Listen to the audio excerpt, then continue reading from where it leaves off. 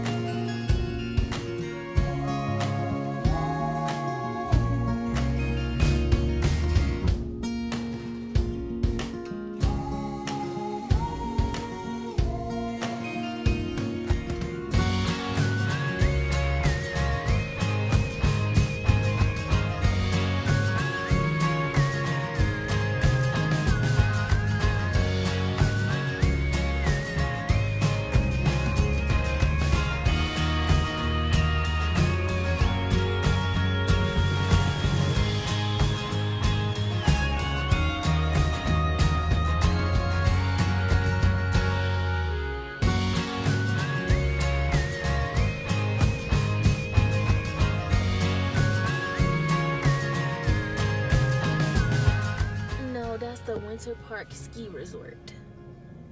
Yeah, people come there to go skiing. Look at the ski lift up there on the hill. Okay guys, so we made it to Winter Park, and there's this, well, we're in Fraser now. It's like a mile away, right? Yeah. Like 1 mile away from Windsor Park.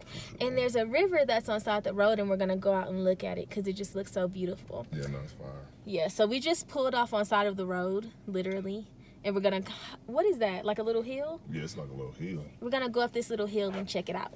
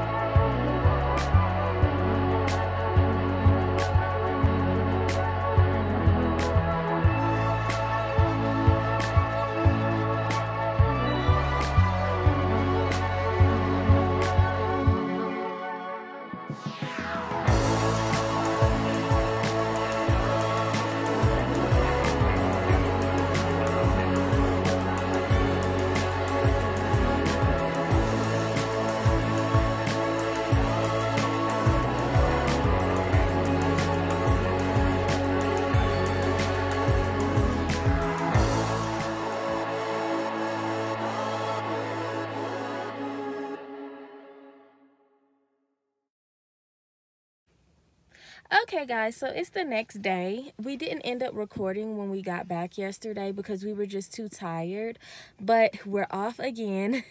Today we're just going to Denver, though. We're not going anywhere far, but I just wanted to come in and tell you guys like an overall, what should I call it? Like, I don't know, synopsis of how the trip went. It wasn't that bad, actually. It was a little bit scary. It was. I would be lying if I said it wasn't because, like I said, it was our first time going up there. But, like, once you're up there, you're good. None of us, we didn't experience any altitude sickness or anything like that. We were up there for about 5 hours. So, I know altitude sickness usually sets in about 6 hours after you arrive somewhere. So, my husband tried to get in and get out as soon as possible because he didn't want to have us up there for super long. But I wanted to go for the experience, and I knew that unless we were forced to go up there, then we probably never would. And everything in Winter Park was closed, obviously, like the ski resort and everything like that. And there was actually a fire down, and I think it's called Cameron Peak. I'll put it up on the screen, but I think that's what it was called. But there was definitely a fire up there. We could see smoke everywhere. Especially on the way back, so not so much on the way up. We saw a bunch of signs that said that there was a fire, but we didn't smell anything and we didn't see anything. But on the way back, we definitely could tell that there was a fire somewhere very close. It was very smoggy and smoky. So that was a little scary, but other than that, it was pretty good. There was really nothing to do because it's more so of a tourist place. So there were a few restaurants and things like that open, but their peak season is during the winter time. So yeah, that was our experience. Will we do it again? Maybe. We might do it again one day. During the winter time when it's snowy, absolutely not, because the roads are very windy and you know, there's very sharp twists and turns up there. So I probably wouldn't do that when there's a lot of snow and ice on the ground. I know people do it all the time, but for me, not so much. My nerves can't handle it. So yeah, that's it. That's all I wanted to come on and tell you guys. Thank you guys so much for watching this video. If you enjoyed it, please don't forget to like, comment, and subscribe. Hit that notification bell so you can be notified every time we upload a video, and I will see you guys in the next one.